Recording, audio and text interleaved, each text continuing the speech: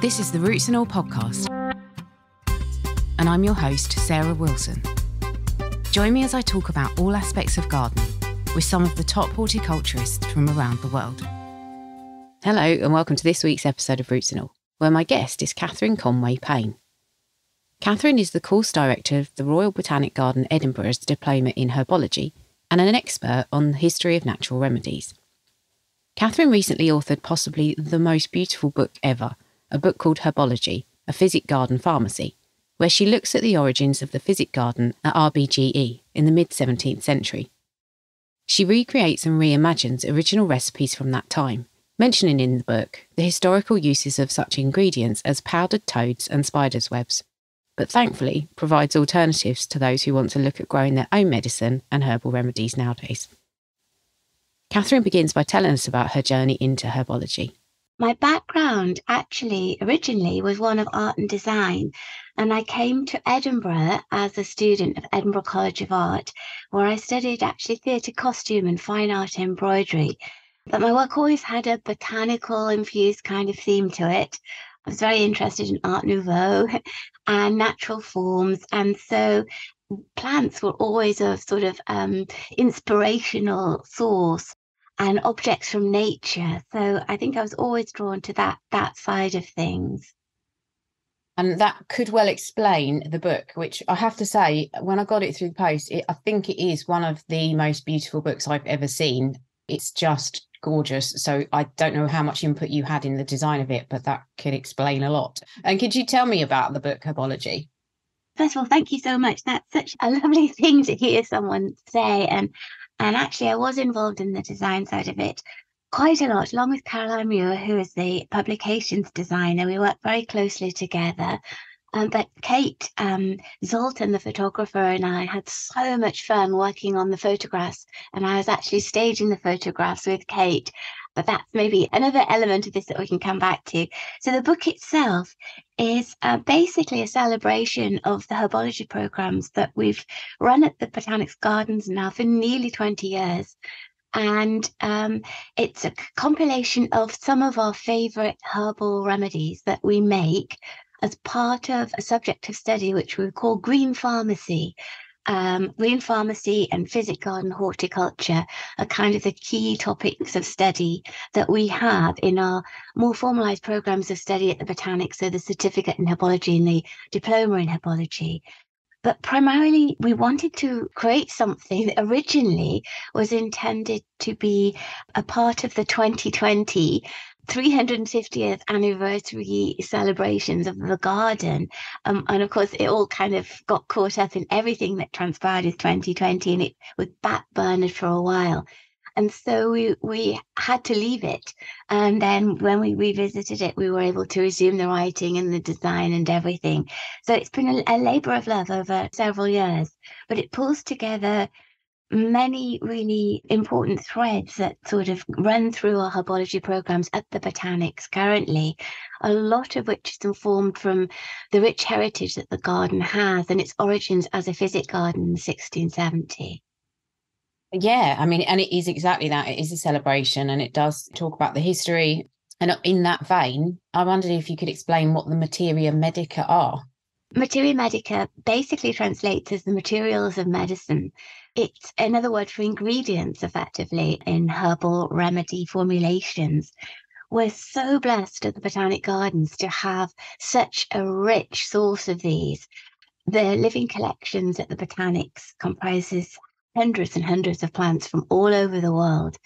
And whilst we're not obviously raiding the living collections all the time for our materia medica, our ingredients of medicine making, it so inspires what we do. So I can give you a little example of that. We have a little tree. I always think of it as a sapling, but over the years it's growing quite big. And it's the gum arabic tree from sub-Saharan Africa, the Acacia Senegal.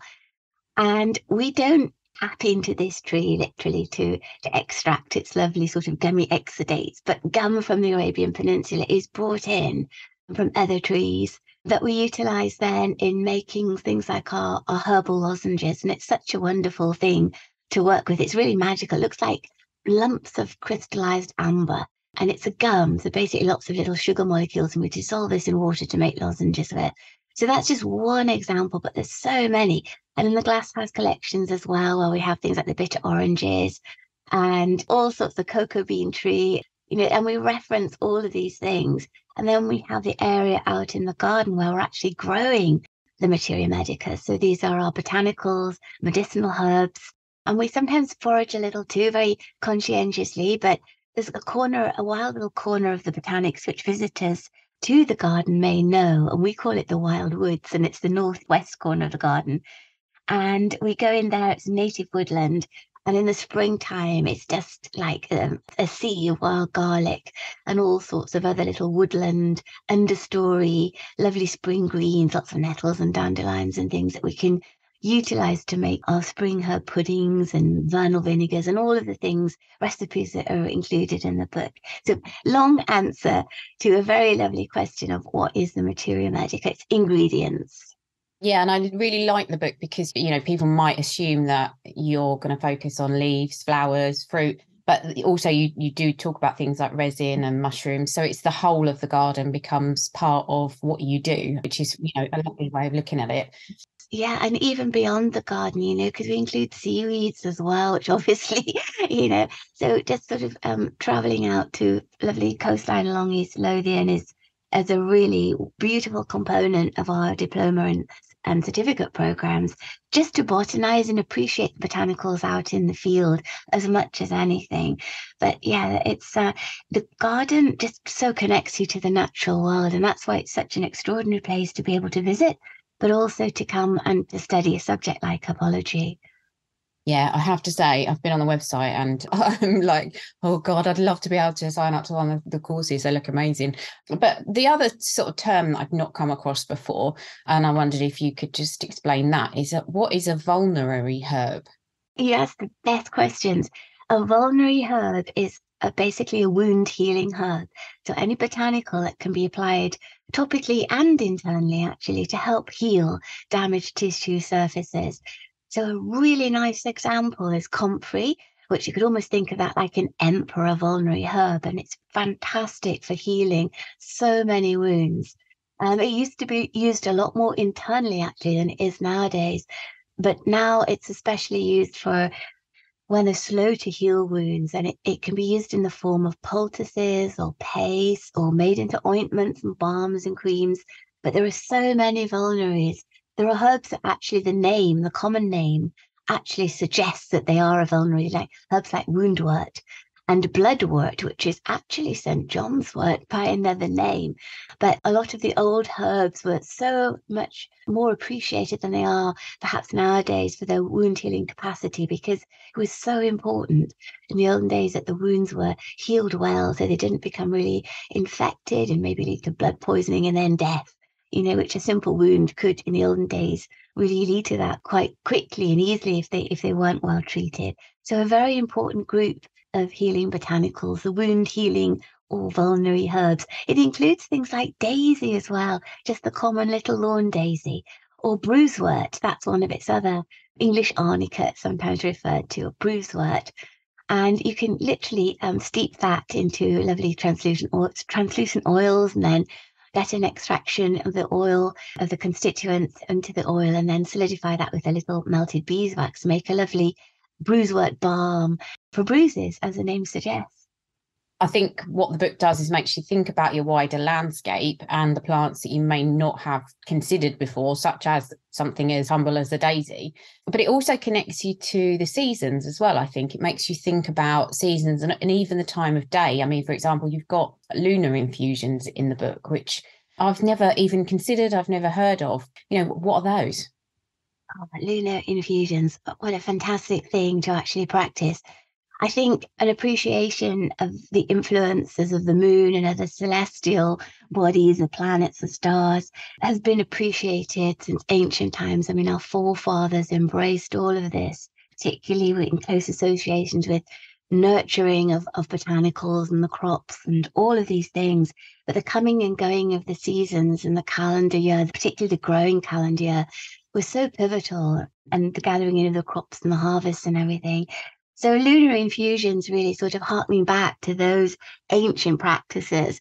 Although now, in contemporary times, gardening by the phases of the moon, or moon gardening, lunar gardening is referred to, also very popular.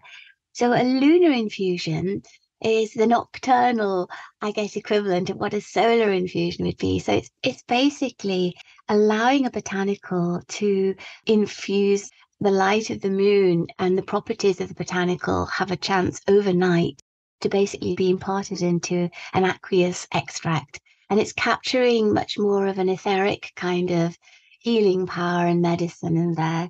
But certainly certain aqueous and water soluble constituents will be captured into the water, but they're very sort of spirituous formulations. And there's something truly magical. And I don't use that word lightly.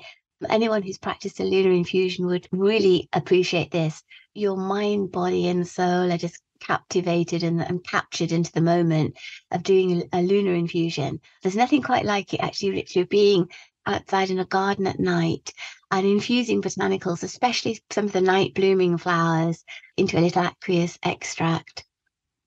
I could hear from speaking to you and from reading the book, you're very passionate about all the plants that you work with. And I don't think this is going to be a very easy question for you to answer. And when I ask this question, people go, oh, no. But, I wondered if you could possibly pick out some of your favourite plants from the book to work with. Goodness, yeah, I can. It is a challenging question because there are so many, and it actually does change seasonally.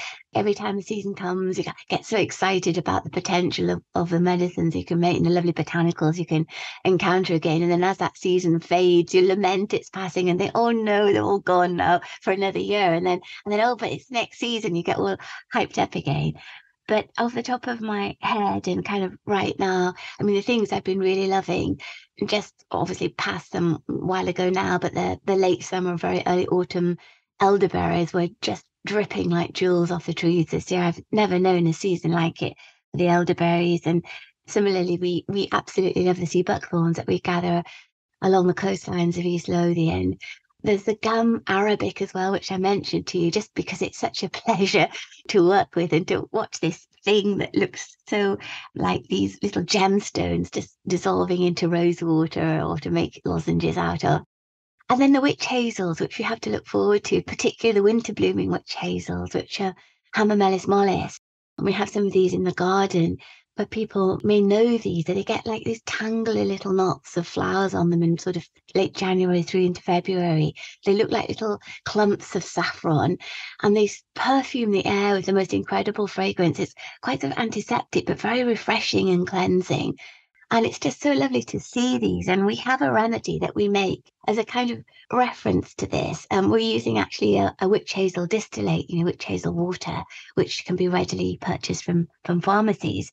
But we make this up into what we call frozen winter bloom cream. And it's basically just infused with lovely witch hazel distillate. And it's just the loveliest thing. But when we can wander out into the garden in the depths of winter, often it's sparkling with snow or it's really frosty and glistening under these blue skies, and you see these yellow flowers on just bare twigs, and it's quite magical. Similar thing, that one of the real treats of having been at the Botanic Gardens in the rainforest glasshouse is to see things like the cocoa bean tree, the cacao, Theobroma cacao, and just to see the pods forming on the tree, and then maybe be gifted one of the pods by the horticultural staff and breaking open the pod and finding all these little beans nestling inside. And think, oh my goodness, these are actual cocoa beans.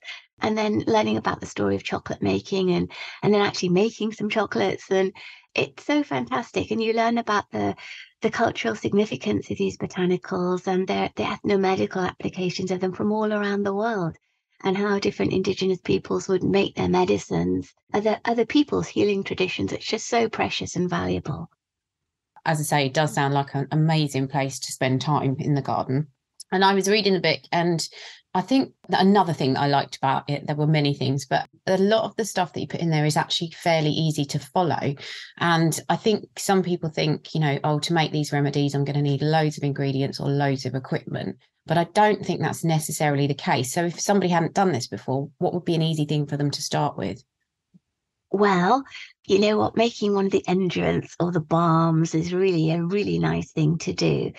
perhaps choosing one of the vulnerary herbs, which we already mentioned, like the comfrey or the daisy or something like yarrow or so many others, calendula maybe. You can steep these botanicals in an oil, like an almond oil. Translucent almond oil is very nice to work with, or even just lovely sunflower oil, so something very inexpensive, but just a lovely plant-based vegetable oil or seed oil. And you can steep these botanicals in the oil. You can put them into a bain-marie, which means that the oil is heated very slowly in a little pot that's itself placed in water. And you warm the oil through and let it warm through for about 20 minutes. It's all described in the book. You don't have to let the water boil around this little pot, but you can just have it just sort of gently heat diffusing through it from the warm water that's all around it. And then you carefully lift the pot out of the bain-marie and you can strain out the herb and then put it back into the bain-marie and you add in a little bit of beeswax and melt that in. And that will create a very simple balm, and you add a few drops of essential oil, and that's a really lovely thing to do. Chamomile is another lovely botanical you can use in this way. And that gives you a really nice little topical ointment you can just apply locally to the skin. It's such a pleasurable thing to make and such a lovely thing to use. But some of the simplest things can also just be herbal infusions, and they don't have to be boring. A little herbal tea can be a wonderful thing to put together, just creating a blend of different botanicals from a garden or an allotment, or that you maybe just very carefully wild forage a small handful of things and you just want to try them once you're absolutely sure you've got a correct identification on them. That's the most important thing always, and that they're appropriate for the purpose. But a little herbal tea and infusion is a lovely thing to make, and equally so, like a nighttime beverage, just diffusing these things into warm milk.